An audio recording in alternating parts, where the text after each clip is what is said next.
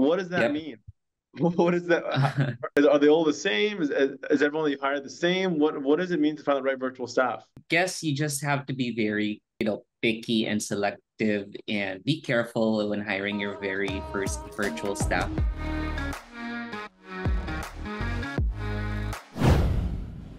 Welcome back to the Legal Soft podcast. I'm here with two of our longtime team members, Matt and Phil. I had the pleasure of actually flying out and actually meeting them in person. It was a great time. Matt and Phil, welcome to the podcast. I wanted to definitely have you guys on. I think we've been through some of the most challenging client onboardings, client implementations together, and we still use those stories to help future clients and clients we work with. And I think very few people know as much about onboarding virtual staff law firms as much as you guys do. So thank you guys so much for joining. Yep, sure thing. Awesome. So Phil and Matt, I want to just kind of jump straight into it. How long have you guys been with the organization for, and how many law firms have you guys onboarded with virtual staff? How many virtual staff have you guys seen get onboarded? Phil, we can start with Uh, you. my God, I can't even remember. Since I started, I've experienced everything. I've experienced onboarding VAs directly. I've also onboarded a few clients in the past. I've handled some of the big clients that we have here in LegalSoft, and most of them are still here, by the way. Yeah. Yeah, so uh, I've been with LegalSoft since like 2022, 2021, and we only had like 30 VAs back then. Wow. So it's more than like almost it's close to like yeah, an insane growth from 30 to like almost 1800 plus now. Oh yeah, definitely. Both of you guys together have probably seen more than 3,000 VAs come and go. I'd say maybe a little bit more than that. I just because I your question was about how many law firms you've handled. Can't even count that at this point. I've been Yeah. here for 3 years. I mean, it's been a heck of a ride. So Okay. Well, Yeah. let's jump into that ride. Hopefully, no horror stories. Matt, we'll start with you. What do you think clients need to do to be ready to integrate virtual staff into their firms? Or, a firm who's been working with virtual staff for 2 years, what are they learning in their 2 years of having virtual staff that they should have known earlier? first and foremost, being prepared going into this, is definitely important. Having that mindset that I'm not going in here, you know, half-assedly, if you could say that.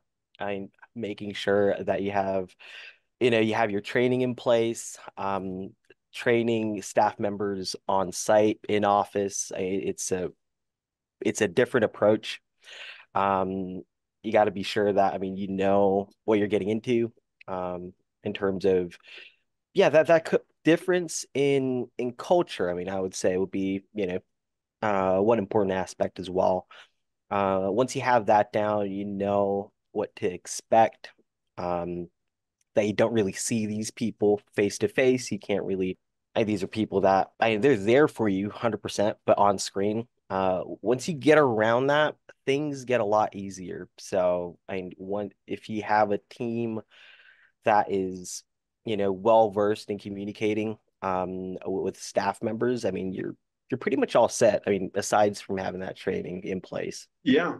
And what are like the core things you think they need? So one is, and what if a firm doesn't have a robust training? How would they onboard the virtual staff? How do they get them trained? By experience, because this was a fairly new idea when Yeah. we got started. So I have anecdotal experience, and it's pretty much once you start, first VA you got, I make sure it's a good one. All your trainings, make sure that they're recorded. Have that VA, develop that VA as your best one, and then it's a best practice. Making sure that those training videos are up there, then continue to refine it as time goes by. Developing kind of like a handbook of each role that you're opening, each seat that you're opening. Yeah, getting those processes in place, step-by-step guide.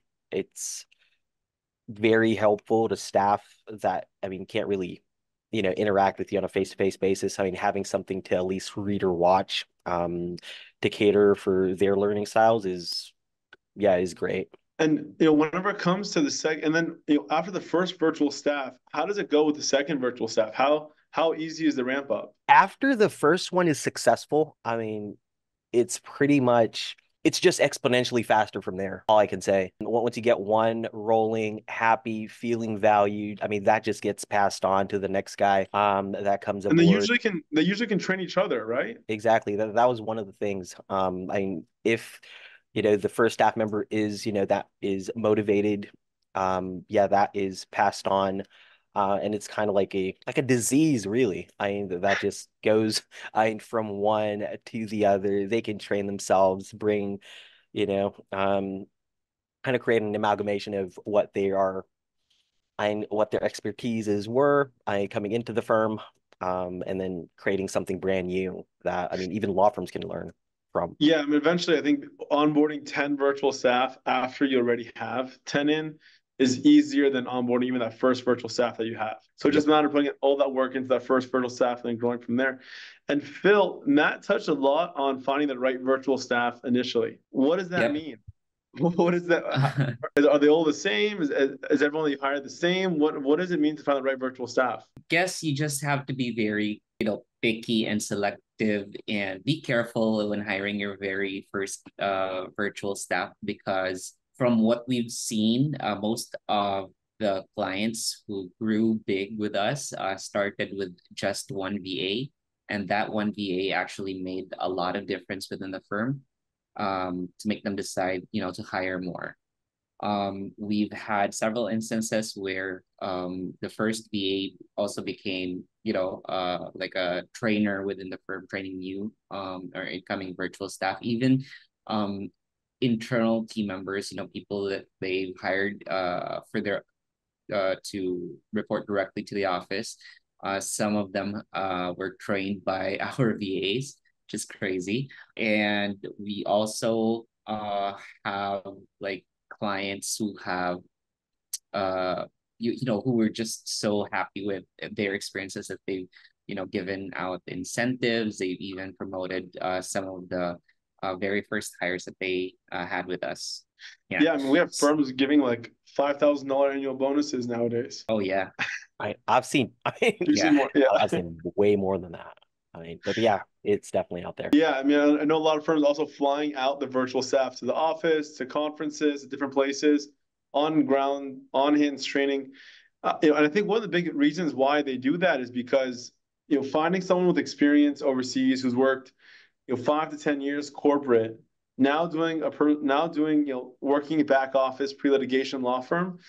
Um, the job is, I mean, what's your feedback from the staff? Is the job much easier or much more digestible than some of the past positions that these agents have had? I'd say, it kind of depends because each person will have different learning curve.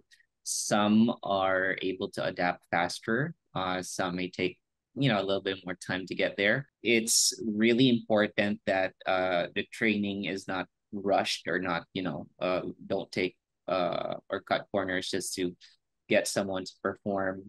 It's very important as well not to expect like a lot of things from your virtual assistant when they get started because again, gotta give them time to learn, right? You gotta give them time to become an expert in the tools, become an expert with their day-to-day tasks. For as long as you let them know what you're expecting from them, for as long as you're clear with or they're clear with what their targets are, and they have visibility over their stats, like how close they are to target, or if they're really doing well, then it highly motivates VAs to do better, of course. Let's talk about successful firms. And you guys you both have seen probably 100+ firms who are like, wow, they're successful at this. And you've probably seen hundreds of firms who they are not going to last.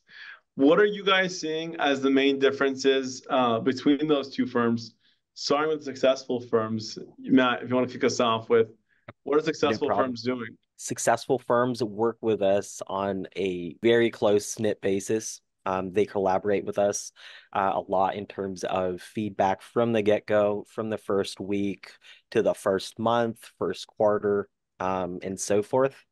Having that connection with us just helps us out, guide them as well. That's what we're here for, of course. And overall communication, it doesn't end with us. It also, they should take an active part in it as well. Being, the people that these staff members interface with on a daily basis. As long as there's open communication, yeah, I mean, you could see, great success. And yeah, I've seen one of the biggest law firms, I mean, that I handle, has that in place, and makes intentful decisions to make sure, that there is a way that the staff members can feel that they belong. If you get that, I mean, your retention rates skyrocket. I mean, you lose close to no VAs. And then you can continue that growth. I mean, because you could grow fast, but you could lose staff as well due to whatever circumstance. But keeping them happy, keeping them, you know, as part of the in-house team, because yeah, others unfortunately don't. I mean, they see you as a face on the screen, but nothing more. I mean, the ones that take it a step further and kind of, make sure that their part integrated well in this team. That's a key for me. Phil, what are your thoughts? Yeah, same thoughts. There are firms who are good in relaying, or communicating and issues with us. And for as long as they do that, we get to fix it, right? We get to address it immediately. But it doesn't, again, with same as what Matt said, it's not just communication with firm and legal soft. It's also communicating with your VAs if ever they have problems, right? Getting feedback from them. We try to provide feedback as much as we can. At the same time, there are, we've seen a few firms who don't really communicate much with their VAs, like offload like a bunch of tasks and then not communicate for like the next few days, stuff like that. So having very minimal interaction with your VA usually affect operations because, your VA won't have any direction. Sometimes they have to ask other people about how to go, doing stuff. So it's really best to have that communication, channels open all the time. And lastly, not just towards the VA or the legal soft about VA issues, right? There are also other, business problems that you can or that they can communicate with legal soft. Like for example, I've seen some clients who canceled because they don't have any more leads, right? They don't have any more, business is slow, things like that. But if these things are not communicated with us, we can't assist, right? Good thing about LegalSoft is that we're not only offering VAs, we also have other services that could help address these things. And all you really have to do is, share those problems with us, listen, and, we can do some magic on our end. We can schedule you for a few meetings and then we can, take it from there. Yeah, I had a firm who was basically just letting go of a bunch of virtual staff because they couldn't get cases. They hated running their firm and they hated a lot of stuff. We ended up helping them with a lead generation campaign to generate more clients outside of their state instead of just California. And then they started doubling and tripling their virtual staff and started referring more cases to our other clients who also needed cases. And so we have a huge network of client base that can do that, which is exactly right. So it's communicate with LegalSoft, communicate with your virtual staff, and a lot of things get solved. Jumping into the next section, working with the attorney or working with assistant operation, or working with the operations manager within the firm. Is there a difference? Oh Hard to say. yeah. I mean, hard to say. Could go either way. I mean, yeah, both of them are people. By limited experience, I mean, maybe the head of operations, I mean, whether it be COO, director of operations, or I mean, for smaller firms, the office manager. I could work. They're on the ground most of the time, which is why they could be easier to talk to for one. And then they have more, they have more airtime with the staff, if you could say that. So, I mean, they're easier to deal with. Like for attorneys, it's kind of like, yeah, they have stuff to do. So, I mean, it's hard unless it's a really small firm that hasn't really taken off yet in terms of scale. Yeah, I actually, yeah, now I'm leaning to, someone of Office part of the manager. operations. Yeah, exactly. It's always great to have an office manager because we can it's easier to collect feedback for the virtual assistants, and whenever we have suggestions as well to how things can be improved, most of the time it's being considered and some changes get implemented afterwards. The next thing I want to go into is assistant operation managers for larger accounts. AOMs, we call them. And one of the biggest challenges we saw was exactly that. Some firms didn't have that office manager, some firms didn't have the COO. And the main attorney was trying to manage 30 or 10 or 5 virtual staff and manage the firm. And so now we're launched the assistant operations manager, which for larger accounts, it's a free add-on virtual staff. Basically, the virtual staff is someone that has 5 to 10 years of experience managing 30 plus people who can take off a lot of the operational headaches from the managing attorney. What are your thoughts on that, Phil and Matt? How much could that have helped some other firms who aren't with us or whatever it is? Where do you see that going? I could take that, Phil. Yeah, I'll follow up. Yeah, I see it as a big help, especially since most of the time for the bigger firms, the main point of contacts that we have are, kind of they're too busy sometimes managing the VAs and managing, the day-to-day stuff within the firm. Sometimes there could be a bit of a delay when it comes to responses and stuff. So if you have an account manager, makes things easier for us to communicate updates. And on top of that, we have someone who can keep an eye out for the, VA's performance. So whenever they see that, this VA is dipping in terms of numbers, they can always, they can alert us right away and we can start coaching process and help with VA's improvement. Aside from that, we've seen big law firms and where the main attorneys are participating actively in the hiring process and the selection of candidates when they don't really have to do that because we understand they probably have a lot of better things to do. So they can actually assign all of the VA selection moving forward to the account manager or their HR person or whoever.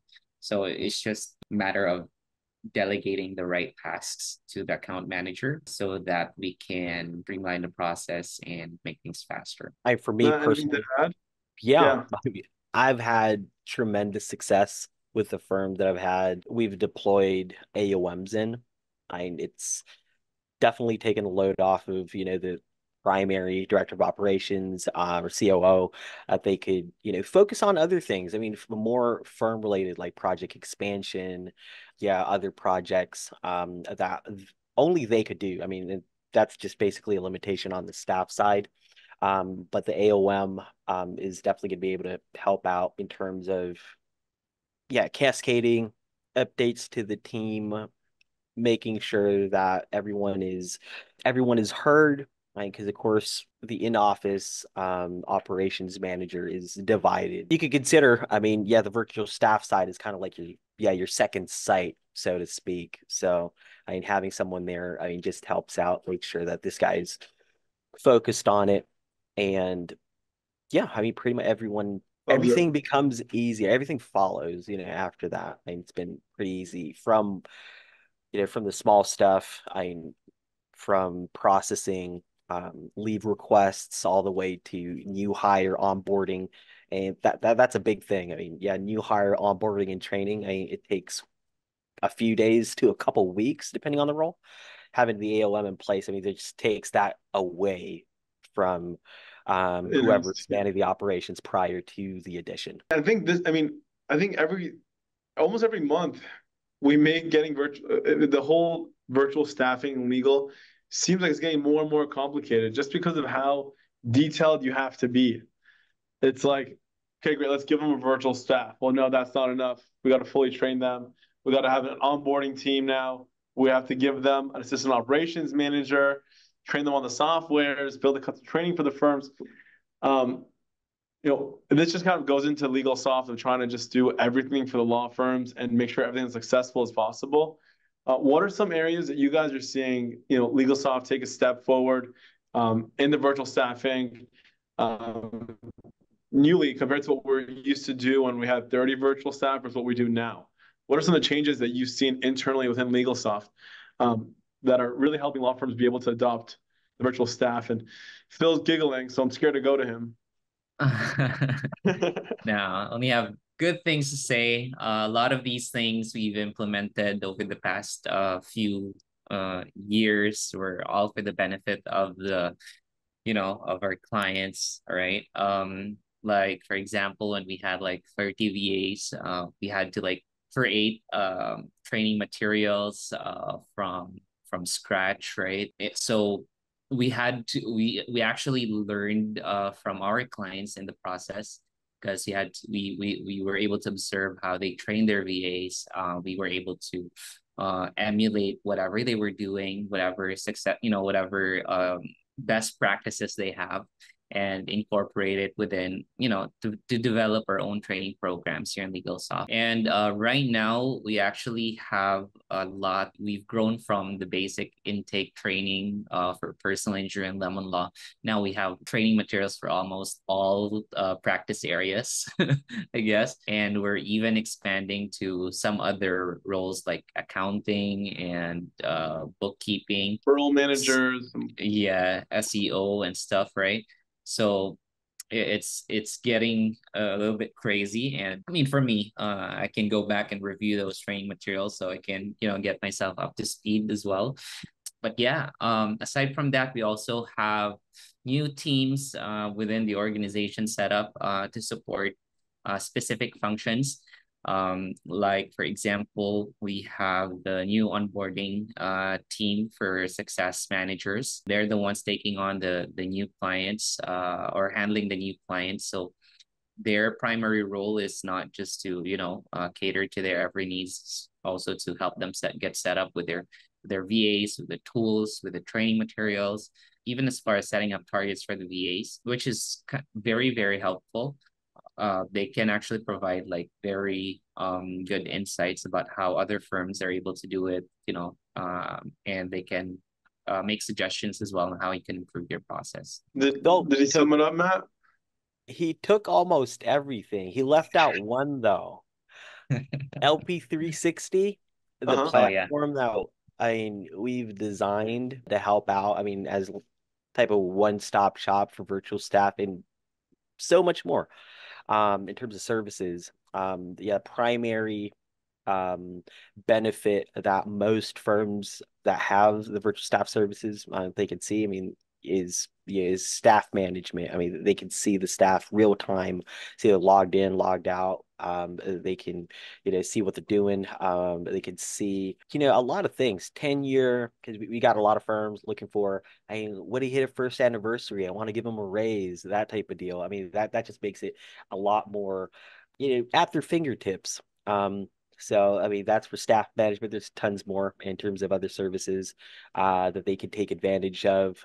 If I start, I mean, yeah, we'd be going way over time. But yeah, that's just one thing. I mean, and look, all this sounds amazing. I think we're doing a great job, and a lot of firms are onboarding a lot of virtual team members on their team. And the question I get a lot of times is, are virtual staff going to replace local team members? And so what are your guys' thoughts, having seen thousands and thousands of virtual staff on? Will virtual staff replace local case managers, paralegals in the office, intake staff? Will it happen? I'd say not completely, or not yet anyway, because technology is still evolving, right? So there are still things that VAs cannot do. Like for example, months ago, VAs are unable to send out physical mails and stuff, but recently, LP360 just added this new feature where they can do print and mail. So, which is really, really, it's a convenient tool. And we call this. So who knows what other innovations we may have in the future.